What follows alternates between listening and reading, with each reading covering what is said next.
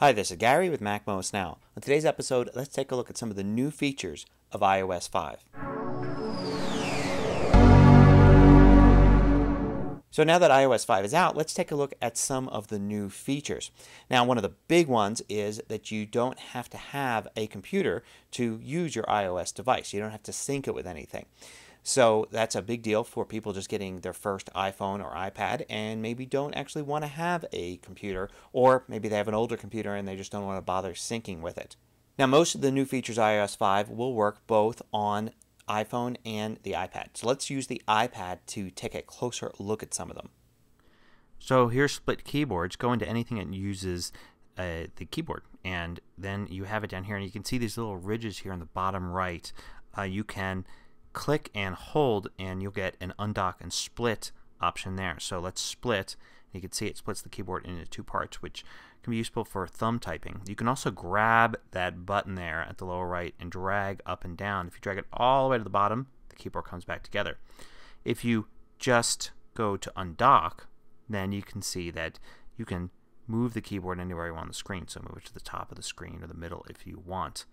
And there are a lot of other ways to use this functionality as well. For instance, just grabbing and dragging will instantly split the keyboard like that. So a new app is Reminders. Go into that, and this is for iPhone and iPad. You can add these little reminders, like little alarms. Let's hit the plus button there and add a new one. And you can select it, and then on the left you can see the name. You can have it remind you on the day. You can have it have priorities, notes, anything you want here. And so it's kind of like a to-do list manager.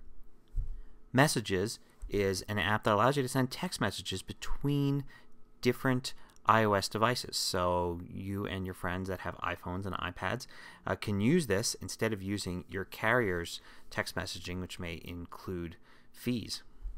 So you notice there's a Twitter app there that's actually included. It's not something I had to add. It's just included with iOS 5, both iPhone and iPad. And it's even integrated in settings. You can see that there's a Twitter settings panel that's part of the main part of settings. It's not a third-party app, really. It's included as part of the OS. So you can add your Twitter account, and then different applications actually use that Twitter account. Say you can send out messages to your friends directly from there without having to do it in a separate Twitter app. So in addition to the cool feature of the camera being able to use the up volume control to snap a photo, there's a bunch of new stuff in the Photos app. Big new thing is you can create a new album. So you can do it right here on your iPhone or iPad. Before you had to do that on your computer and then sync it. Now you can create a new one. You can see it will appear there. In addition to that, you can edit photos now. So you have this edit button at the top, and you can actually do things like enhance the photo, red eye reduction, cropping, all sorts of things. So now in Safari, and this is an iPad only feature, you now have tabs instead of different pages. So here I'm viewing a page. I've got a plus button at the upper right. I can add another tab there, and I can go to another page. And now I can switch between them just by clicking on the tabs, and I can close a tab by clicking the X on the left side of the tab. Now the Calendar app has some new looks to it, and also has on the iPad a yearly view, and on the iPhone for the first time it has a weekly view as well, and it has a bunch of new enhancements in Calendar. If you look in settings, we have a whole new set of settings for iCloud, and you can see all the different things here that you can sync using iCloud, and you have your account at the top, and you can create a new account including a new me.com email address if you like, right from here. And of course the big new feature is Wi-Fi sync, and you can see that in the general settings here. I've turned that on so that I can actually sync this iPad with my Mac without having connected with the dock cable. You can turn that on here. You can also turn that on in iTunes when you are syncing. Now, a cool new thing is you can swipe directly between apps. So I'm going to use 4 fingers and swipe from right to left, and you can see I've gone from one app to another. And I can go the opposite direction as well. So I can get between apps without having to go first to the home screen. Now, a big deal here in iOS 5 is notifications, and we have the settings here for it.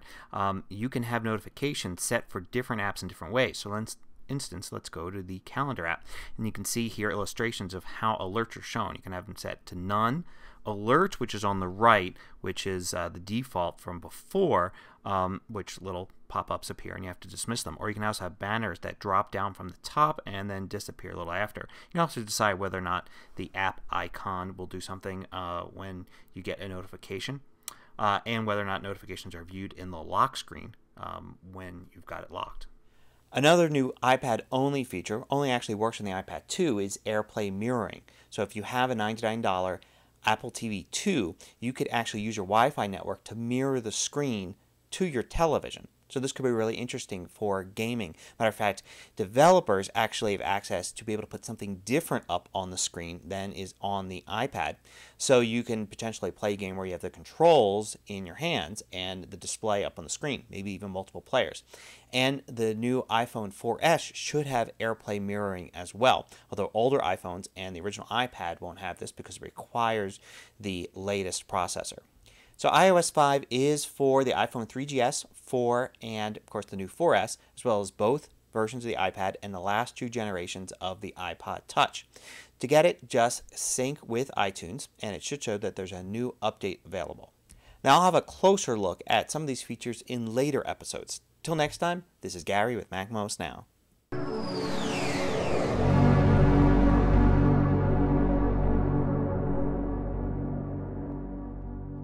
Want more video tutorials? Just go to MacMost.com, click on the videos link at the top of the page, and then you can view all of the hundreds of MacMost videos by category.